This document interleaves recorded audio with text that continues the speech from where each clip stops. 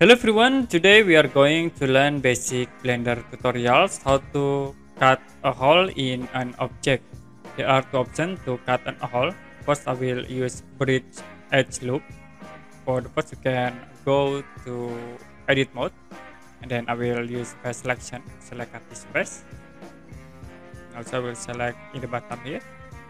Now you can tap I to use insert tools. The next to create holes.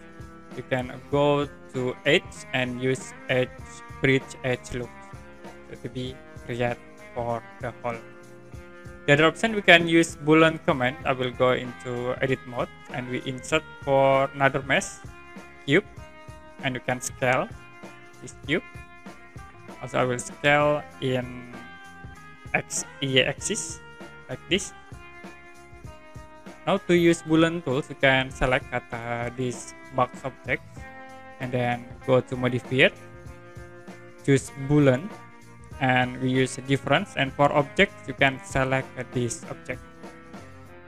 Click the option menu and apply. So you can move this object, and then it will be automatically cut the box object like this. Okay, that's it. How to cut a hole in an object in Blender. And if you have any question about this tutorial, you can comment below this video.